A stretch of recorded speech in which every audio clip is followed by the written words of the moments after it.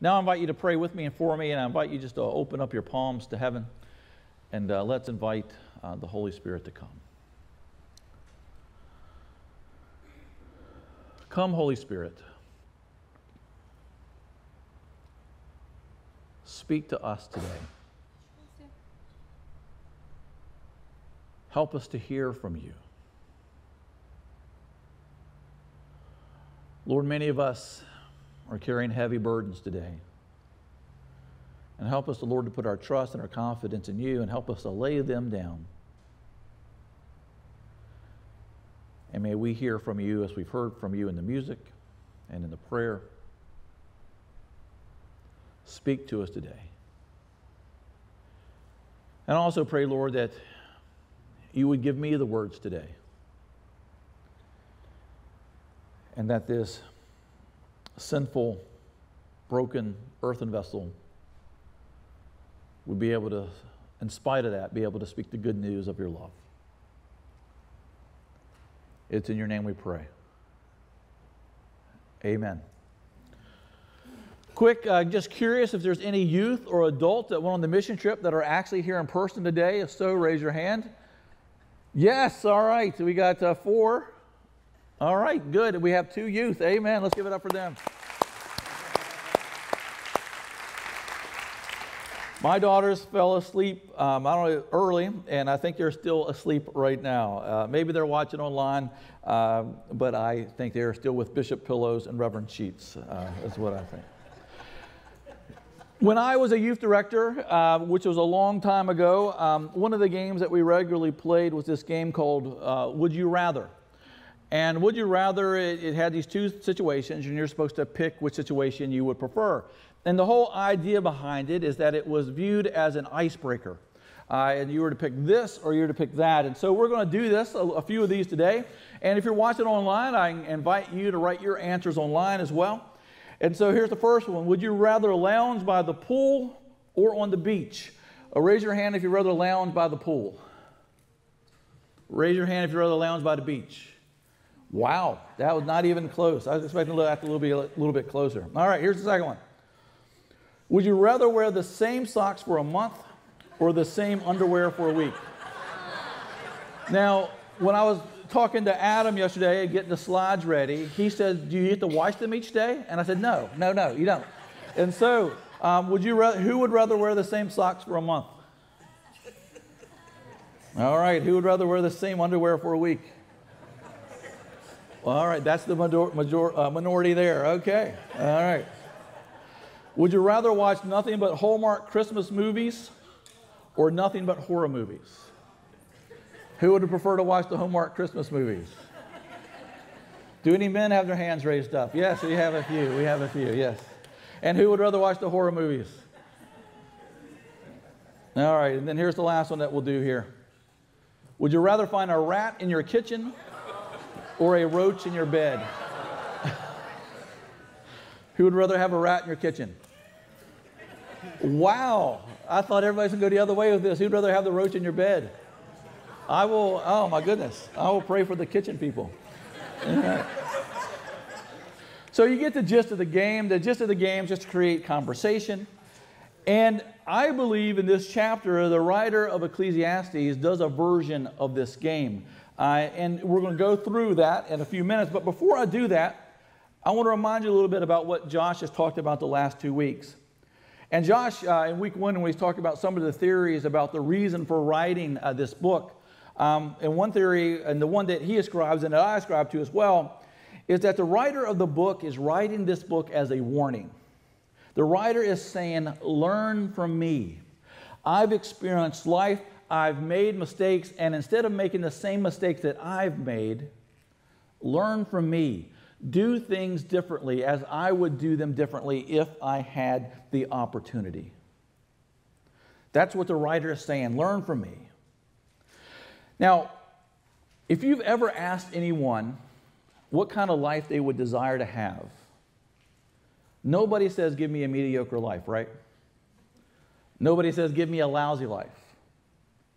The answer to that question is, I always want to have a good life.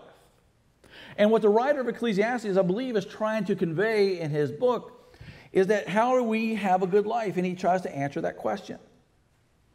Going back to the ancient Greeks, philosophers have argued that the good life should be our aim. Hedonism was the I can't even say the word. Philosophical school that articulated this view. Hedonism believed that the chief purpose of human life is to experience as much pleasure as possible and to minimize pain. Have as much pleasure as possible and to minimize pain. I believe there are a lot of us here today that like that idea, right? We want to have as much pleasure as possible, and we want as little pain as possible. And this is often considered the path of the good life. There's also the common assumption that if you can accumulate material possessions, if you have enough wealth, and if you can save enough for retirement, you will experience the good life that everybody wants. The writer of Ecclesiastes understood this, and as he looked back on his life, the teacher explained that he had tried to fill his life with every pleasurable experience. Only near the end of his life did he realize that it all was meaningless. And so many of these things that he had been chasing were meaningless, and it was like he was chasing after the wind. And so he's trying to help us. But it seems today that people still miss this lesson. I read about a study recently involving 120 people who on average earn $25 million a year. These multimillionaires were asked questions about such things as whether they thought they had enough, if they felt secure, and if they were experiencing the good life based on their standards of living. The consistent answer to that question was no. The average of 25 million these people had. And they did not feel they were experiencing the good life. So many of us think if we got to that $25 million mark, we'd be having the good life. Amen. I say to my middle brother, Frankie, all the time, he says just how he would like to be rich. And I said, it's not going to make you happy. And he says back to me, I would like to find out. And I think a lot of us would like to find that out. So the second question these multimillionaires were asked was, how much more income would you need to have in order to feel like you were secure? And the average answer to that question was if they could have 25% more, they'd feel secure.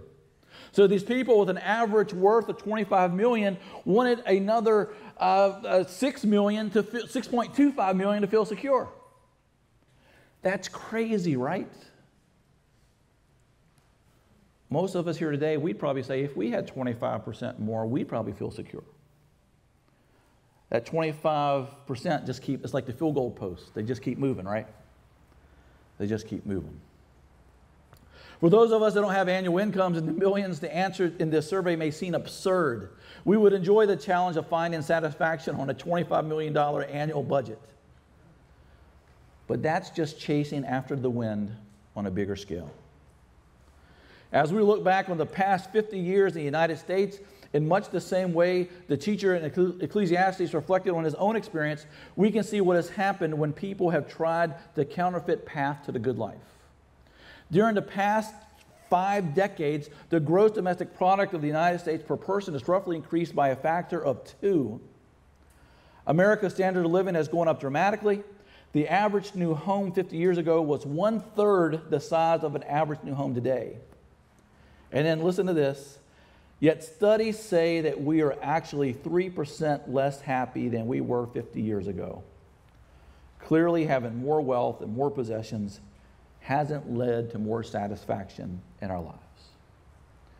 And yet, one of the top answers, what it would take for you to be more satisfied is what? More money. I didn't know this, but every year since 2012, the United Nations has issued a study called the World Happiness Report. They surveyed thousands of people in 50 different countries, attempting to find out how many people in those countries and what factors make them happy. In the first report, the United States ranked 23rd in terms of overall happiness with their lives. The people of the wealthiest nation in the history of the world were 23rd on the happiness scale. Just think about that. The people of the wealthiest nation in the world rank behind a number of much less prosperous nations, including Malaysia, Tanzania, Indonesia, Thailand, Vietnam, and El Salvador. Good news, though, in subsequent years, the United States has moved up a few spots and is about to crack the top 20. I read an article written by a successful entrepreneur and was struck by what she said. At the height of my success, I was actually pretty miserable. I'm not saying there's an inverse relationship between success and happiness, just that there's not necessarily a positive one. There are two very different things. Achieving success is not the same as achieving happiness or experiencing the good life. Where do we turn after we realize that success is not the same thing as happiness? Maybe we need to redefine what the good life means.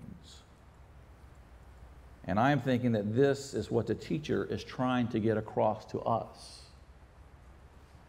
The teacher is trying to convey their wisdom to us so that we can have the experience the good life. Isn't it mind-boggling to think that we live in the wealthiest nation in the world, and yet our happiness level is 23rd? It's stunning. But if you look around, you could probably see why we are ranked that number. Now, what I'm going to do is we're going to get back to the Would You Rather game with some of what the proverb writer writes. And one of the things we need to know that one of the communication styles that is still actually done today is hyperbole. You exaggerate something to make your point. I don't know if you do this or not, but Jesus did this. Jesus said in the Sermon on the Mount, it's better for you to cut out your eye than to lust after somebody. Do you really think Jesus wanted us to cut our eyes out?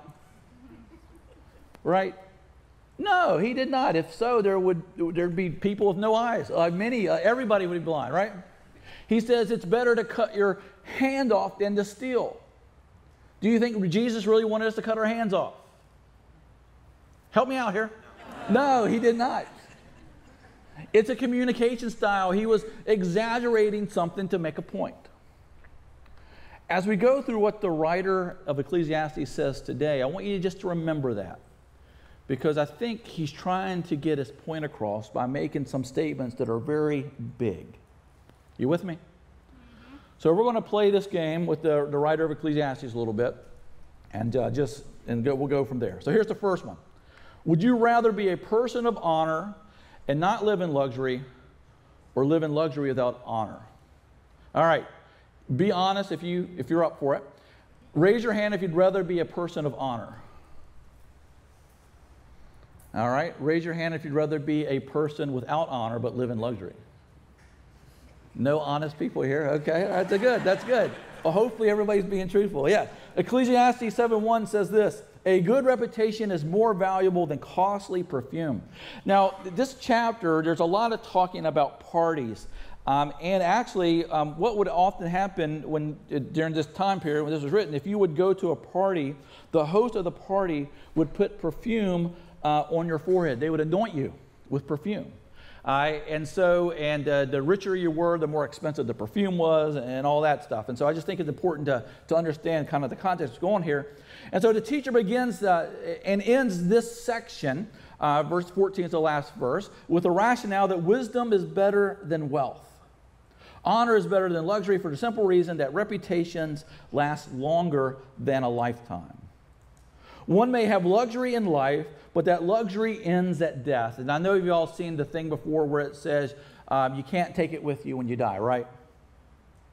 Ecclesiastes wants to remind us that we are mortal, and as Josh talked about last week, that we are temporary, that our time here is set. It's not for an eternity, but we do have an eternity, and that eternity is for an eternity. But we're only here for a few short decades. Luxury is temporary. Honor is eternal. Next one. And again, would you rather go to a funeral or a party? Raise your hand if you'd rather go to a funeral. I got one back there. That's good. Raise your hand if you'd rather go to a party. Yeah. I agree with you guys. Amen. As somebody I might be the only person in here, I could be wrong, that's probably been to more funerals than parties. And I'd rather go to a party. But look at what he says, what the writer says in 7:2. It's better to spend your time at funerals than at parties. After all, everyone dies, so the living should take this to heart. And so again, I think he's over-exaggerating to get his point across. Mourning is the outward expression of an inward sorrow or grief. The teacher reminds us that we are not able to party all the time. People who often will, let's say you have a party and you invite them over. People come for the enjoyment. They might not even be coming for you, amen? They might just be coming for a good time. They might not even know you. They just heard the word party and they wanted to show up. However, that is different when you go to a place of mourning. Unlike at a party, a person may go to comfort people who are going through grief. The friends who come to the house of mourning show that they are truly friends. They want them to know they care. Parties can often be very shallow. Funerals often have a great depth to them. And you can leave a funeral wanting to be a better person, but you probably won't leave the party wanting to be a better person. That is why it is better. The next one, again, I'm sure we're all going to be on the same agreement with this. Would you rather cry or laugh? Raise your hand if you'd rather cry. Raise your hand if you'd rather laugh. Yeah, amen. Yes, laughing is like one of my favorite things. The writer writes in 7:3 and 4, frustration. Sorrow is better than laughter, for sadness has a refining influence on us. A wise person thinks a lot about death, while a fool only thinks about having a good time. So to me, these two are kind of tied together, this one and the previous one. And again, when we think about death, he wants us to be reminded that that's going to happen to us, and not to ignore that fact, but to come to an understanding that that's a part of life. And to follow up the previous better then is the reason why mourning can be better.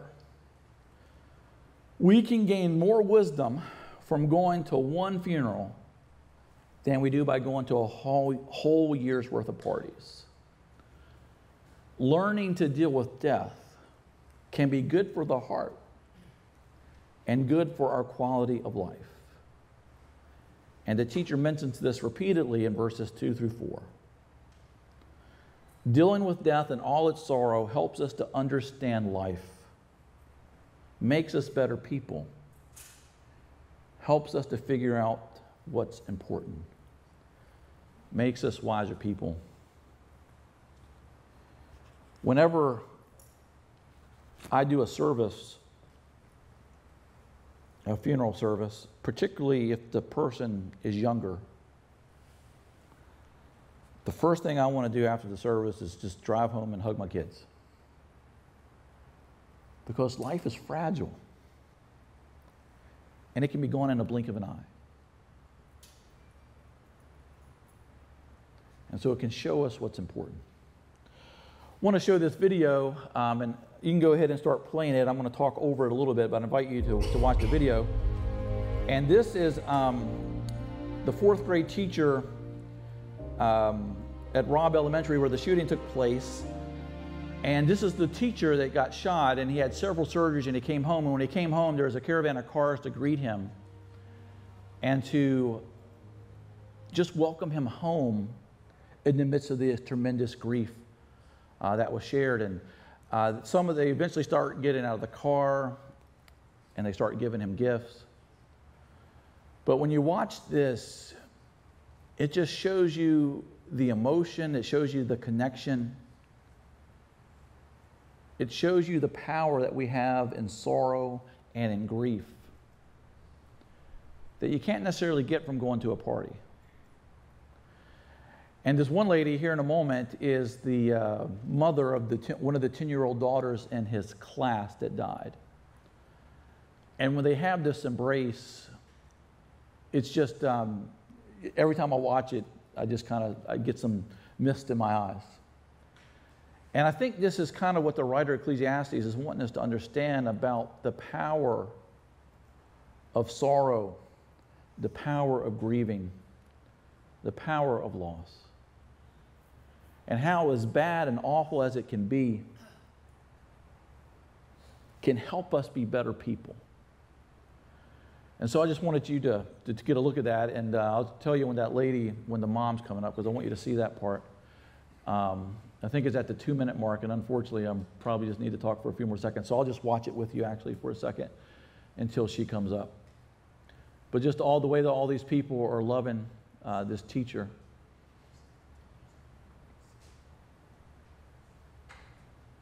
This is the mom of she lost a 10-year-old daughter in his class. And he tells her that he's actually sorry.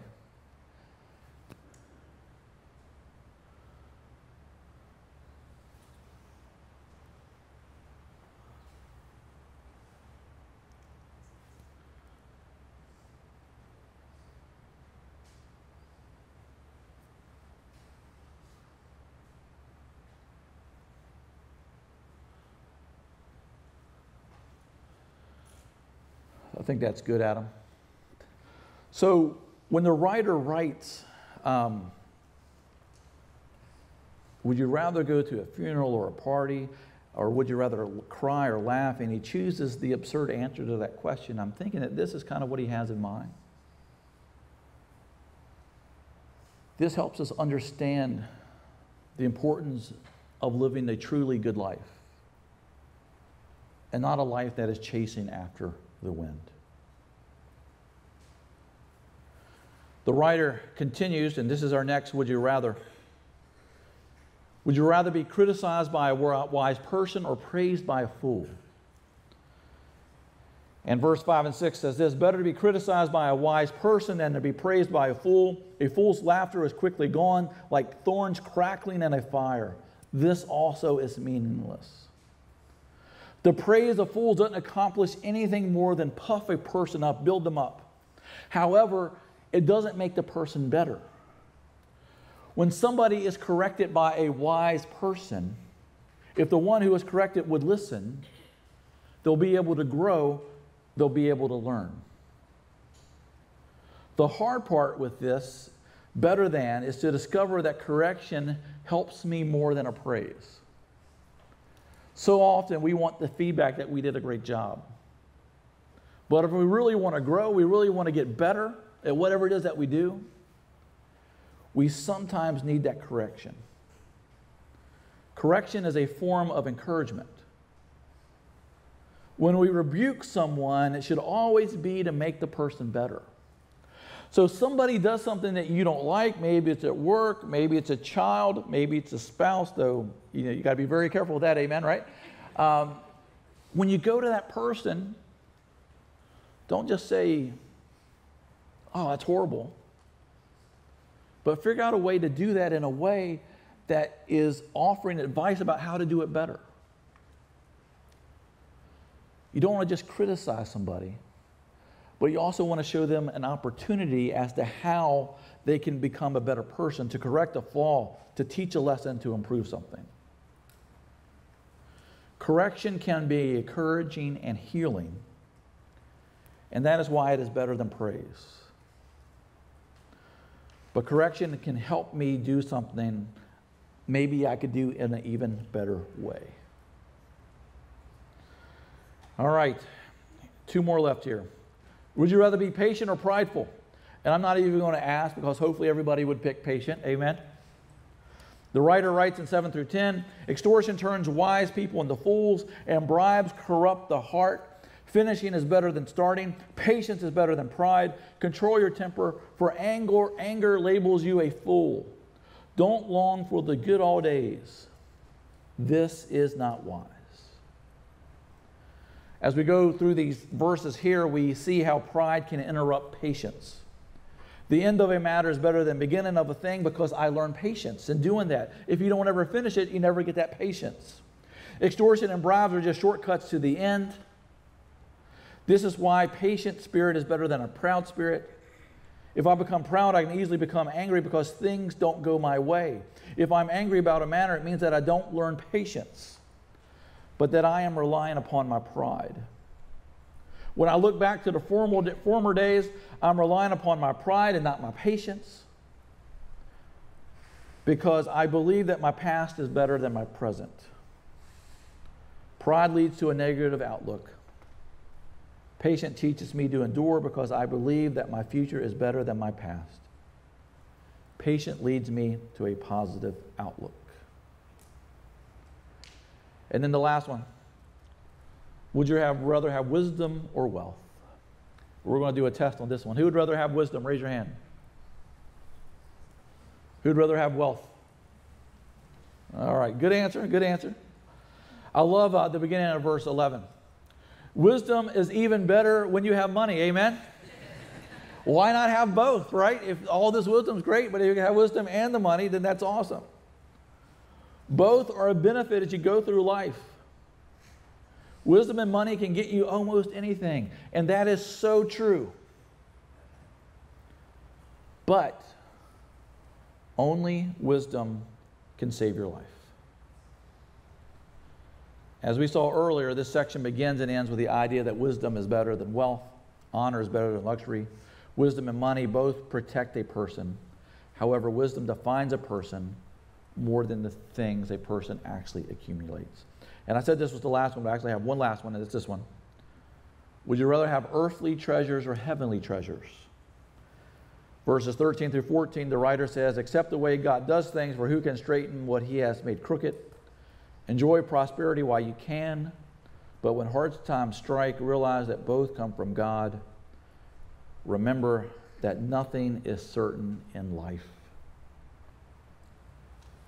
That's why we're to cherish every day, amen? That's why we're to live every day to its fullest. Jesus says a very similar thing in the Sermon on the Mount, where he says it rains on the just and the unjust. And it also reminded me of something else Jesus said in the Sermon on the Mount, verses 19 through 20, chapter 6. This is what Jesus says. Do not store up treasures here on earth, where moths eat them and rust destroy them, and where thieves break in and steal. Store your treasures in heaven, where moths and rust cannot destroy, and thieves do not break out and steal. The reason that wisdom is better than wealth is because the heavenly is better than the earthly. And so as you think about your life, are you more focused on the earthly or the heavenly?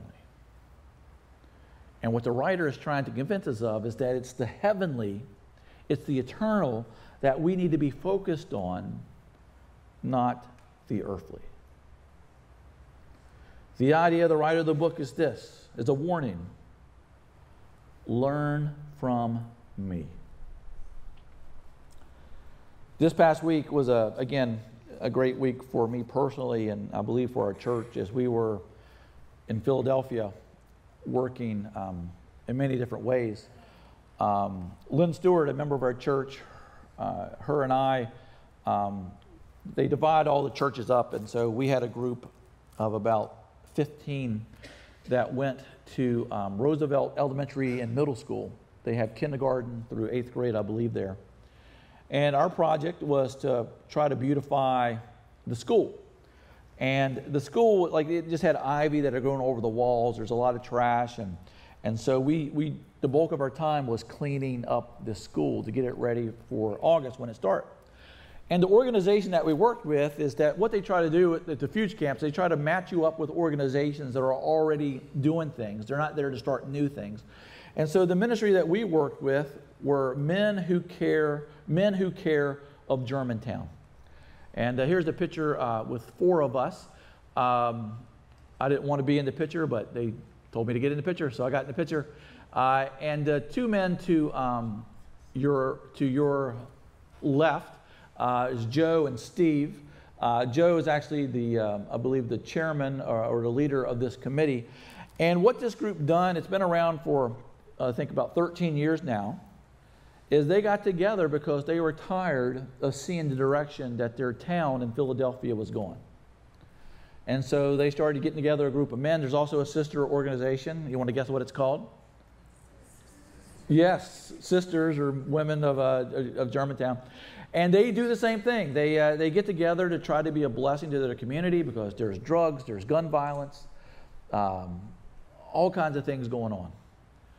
And so this organization, what they try to do is they get the members of the organization to give 1 hour a week to their organization. 1 hour a week.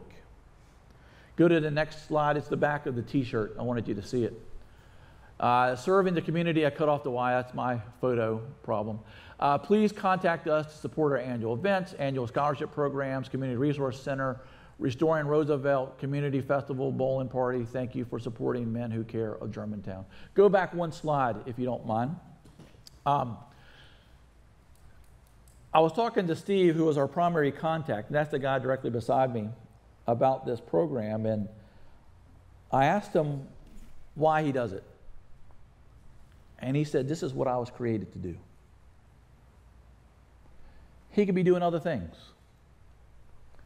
He could be doing other things, you know, that were about him and his family. But he wants to be a blessing to his community. He wants to make his community a better place. He wants to make the world a better place. And the last thing he said to me when I asked him that question that I'll never forget is, he says, I'm going to do this until I die.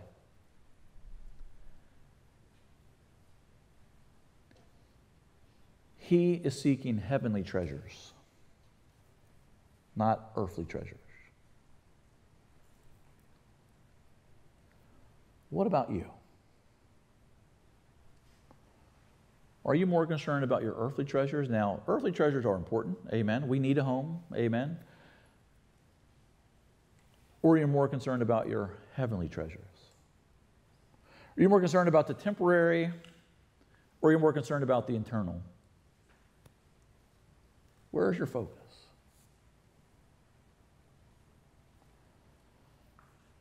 What Steve taught me this week and reminded me this week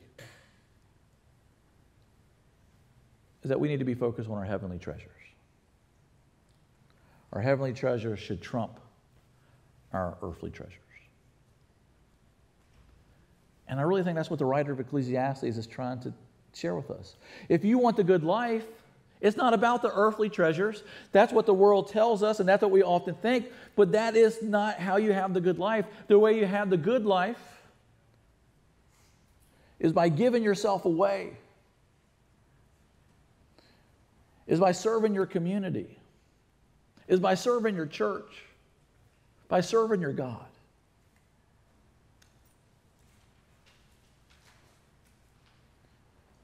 Do you want the good life?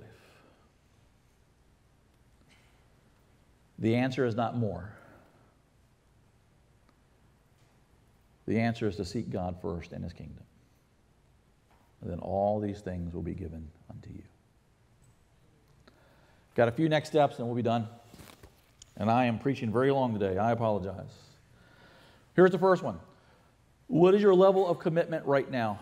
Contentment, not commitment. What is your level of contentment?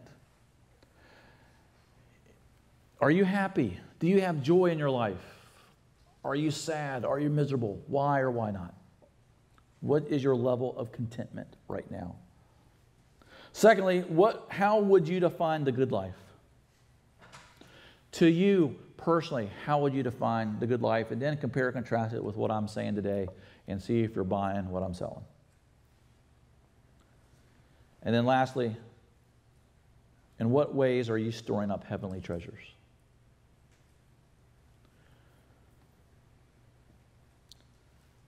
Earthly treasures, heavenly treasures. Where are you? Let's pray. And as I pray, I invite Michael to come on up.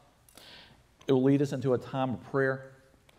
And you can light some candles, fill out some prayer cards. And at home, we invite you to submit your prayer requests and use this as a time of prayer as well. And so I invite you to be a part of, to pray with us. And you might pray about whatever burdens on your heart, but also pray about your treasure and where it is. Let's pray. Most gracious, loving Lord, we love you. We thank you for this writer of Ecclesiastes who says some very interesting things. Where are we focused, Lord?